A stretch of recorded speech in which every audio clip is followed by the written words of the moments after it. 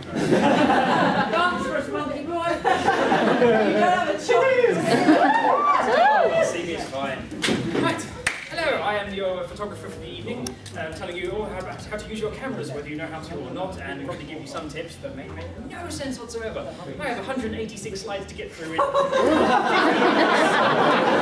is going to be awesome. It's like just an animated cartoon. Yeah, sometimes, in some cases, yes. So basically, I will gloss over some things, which is an invitation for you to come and find me later and go, what the hell are you talking about? And I can explain it in person, which is much easier. Also, some things I will be glossing over because I have really crap example photos for it. If you come up to me and say, you know, I've got a crap example photo, and I'll be like, are you in cosplay? Well, yes, I am. Well, volunteer. Because every time I get asked to do a panel, they say, do a panel, and it's like, okay, great, when? The next convention. So when am I going to take pictures for the next, who am I going to get into cosplay? Anyway, so that's why. So you're going to have to put up with pictures of little figurines from my room, which will be replaced by real people when you volunteer. And this thing has power saving, which is hilarious. Okay, so cosplay photographers come in many shapes and sizes, and about 3 separate people there, but never mind. You will see them in their natural habitat. And this will be you if you have a camera and you're interested in any way, shape or form, because half of Stay. Because basically most of the best pictures are going to come from you hurting yourself in positions to get a picture. So there we go.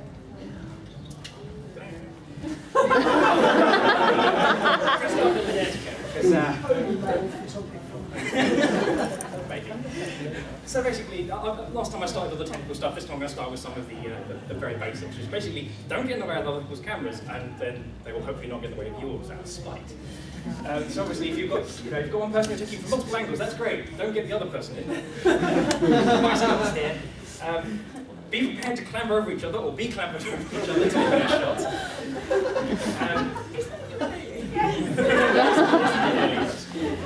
And when getting action shots, do not stick your arse in front of my camera. This was the Minamicon photo room last year, where pretty much that was most of my shots. It's like, yes, perfect! It's only one of us this time.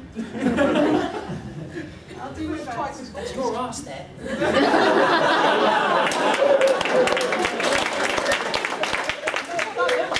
So generally... Thanks. I'm going to not throw about your arse later.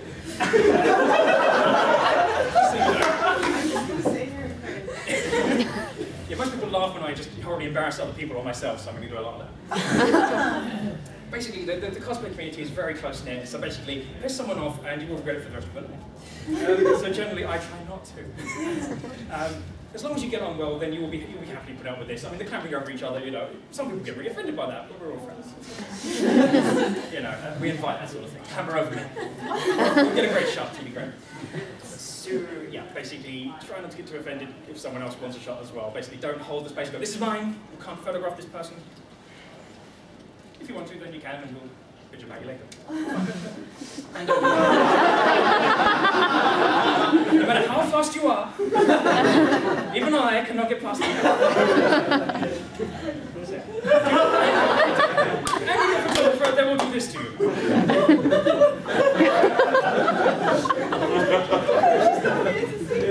Okay, don't do any of this. So these two stages, that one, I have no clue. I didn't take that one, the internet provided that one. Do not molest your subjects. They're not there for that reason. And this one's actually kind of important. It's basically, try not to block corridors. If you are going to block a corridor, be prepared to get out of the way at any given second. My usual technique, if your camera, taking pictures, people are going to go, oh, I'm not going to block your photo. And you're going to go, no, it's fine. They're like, no, no, no. It's like, I'm patient. Four people just walk past, go past, no, no, no, there's a queue behind you. Do that. I'm not taking a photo. Well, this is really telegraphy. Just put your camera away to the left. And it works quite well. So largely trying to explain to someone, no, I am patient, I will wait till you get past, I'll be here for too long, brain off. Telegraphic, get away. So these are shots that basically will happen without posing, or mid-pose, as this one happened. I think some of these shots are great, some of the most natural things come of them, because obviously that's their natural behaviour.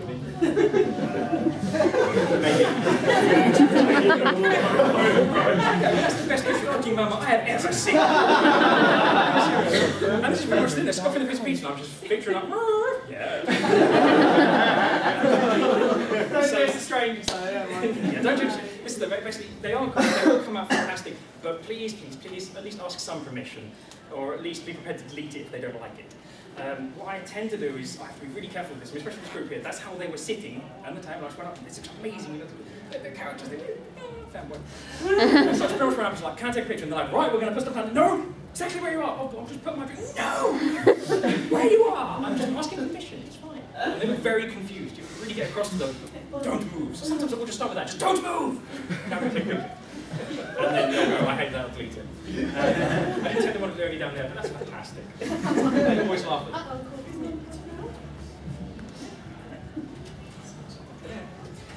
Communication is the most important thing.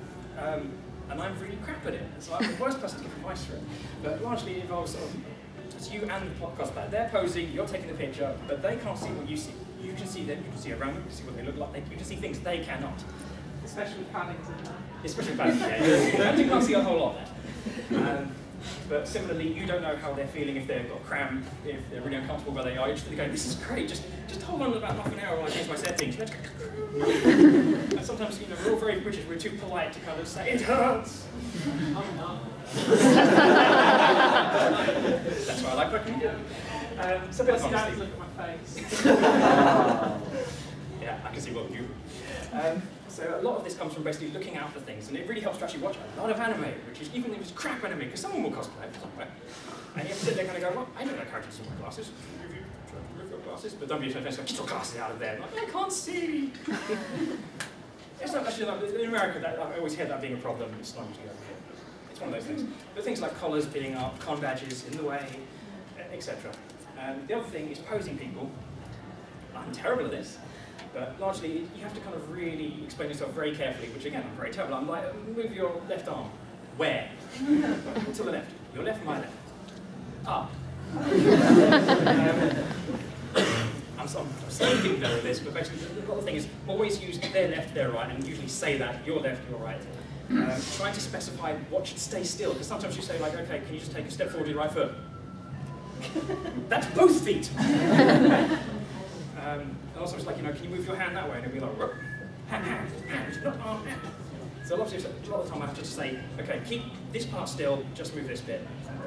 A little bit of a positive reassurance saying, you're fine as you are, just this bit needs to move, not everything. I get a lot of stress for that. If that fails, I tend to then sort of air movement. You go out there and your elbow needs to move like this. And everyone's like, what are you doing? Have no arm. That's an excellent pose though. I can't move. That is the last stage of posing. If you start off with that pose, then they might hate you. So this is me directing these two guys. I was saying, this is my thing stopping me talking too long. The other thing is basically breaking the ice with someone you don't know. If it's your friend, you can pretty much say, my stance now with most of my friends is, That works quite well. It doesn't work very well with someone you don't know. For example, here, this lovely lady who was absolutely petrified. And there's two of us going, we're going to take a picture in this really tiny corridor. And it's pretty much sort of coming up with ways to break the ice, because you can say, be natural. Yeah, that works. My natural state right now is terrified. So there you go. And this is sometimes just direction, just kind of actually saying, giving them something to do, also they go, oh, I can do that. And there's a bit of confidence there. Sometimes just breaking the ice by making a stupid joke, something like that. But here it was just literally kind of like, okay, shift your weight one side, on the hip, and look over there. And, she's still pretty nervous, but that's way better. Similar one here, it's just like, that's quite a nice picture, but she's dressed as Nana, and I don't know if you've noticed in the anime, that's not Nana. And I literally just, as my camera, and I'm quite proud of this one. Be Nana, you are dressed as Nana. Oh, yeah, badass. It doesn't work with everyone, some people find that really, really rude. So that's quite rude. Also, lots of people I can see in the anime that are cosplaying from. Yeah, there is no way of seeing Nana do that. Thanks for pointing it out. Another lovely person here who basically always makes lovely costumes, very nervous, very young. And I said this right in front of a crowd with her in the front row. I was like, hello. So sometimes, Yeah, sometimes they're on the spot, they've only just got this costume out. Sometimes it's best to just go away. With friends. Oh, they're posing for their friend, they're a bit more comfortable. She's up on a platform. Awesome, you can't go anywhere now. Also it helps with a bit of inspiration. Sometimes if they just go away and their friend has thought of an idea and they're doing something like, that could work, just this would. Whereas here it's like, what can I do to fix this? Be this thing. Again, I'm quite terrible at this, other people might have better ideas. Which one's the clicker? Okay, this is the other side of the crime where basically they are bored. They're covered in fake blood, they probably feel like crap. I don't know, maybe their friends abandoned them, someone's killed their kitten that morning, I don't know. I think she killed her own kid. Think of that, that's good. So yeah, obviously, generally not impressed. I've asked for a photo, but can't be asked. And at this point, I was standing quite far back, and another cosplayer, and I'm sitting there with my camera.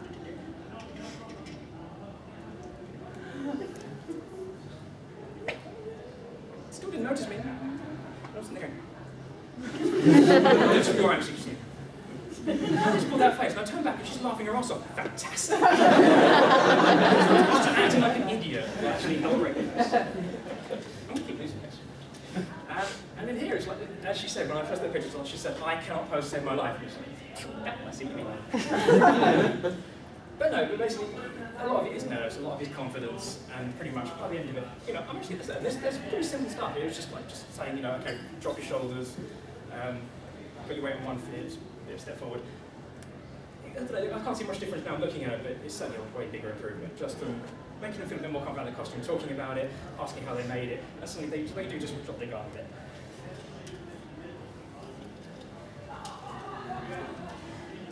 And this one could be in the background. This is clearing the crap out of the background.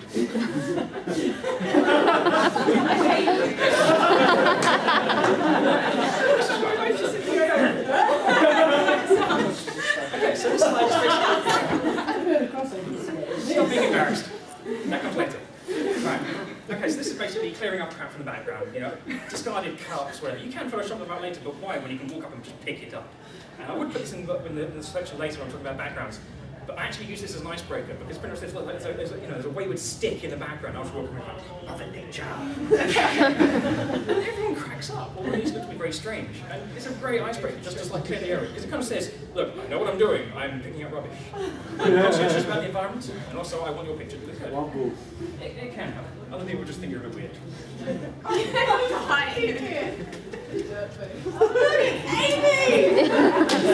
This was titled the Amy slide, because basically she is fantastic at timing her blinks to go with the camera. Poor Amy, there's 5 Angie, she's winning. 5 times. Yeah, that was 5 consecutive photos. I tried stopping and starting again at random times so she wouldn't guess. And basically, it's kind of a psychological thing. Basically, once someone said, you know, you blink too much, you start thinking about it, you get tense, you gotta go, I don't blink, don't blink. Click, oh! And click sets them off. So, half my advice is get a clearer camera, if you can, so they don't notice it. The other thing is, there's a few techniques. The one I like to use is basically say, okay, close your eyes for a second, count to 2 or 3, open them up again, and then you wait for them to open their eyes and catch them then, because they're not going to blink then. But basically, you have to get their mind off it. If they're thinking about it, they will keep doing it, because the sound will set them off no matter how much they try. Or you can just go continuous mode. Click, click, click, you can't blink forever. That's a challenge. Yeah, when you have the epileptic fit, I may have gone too far.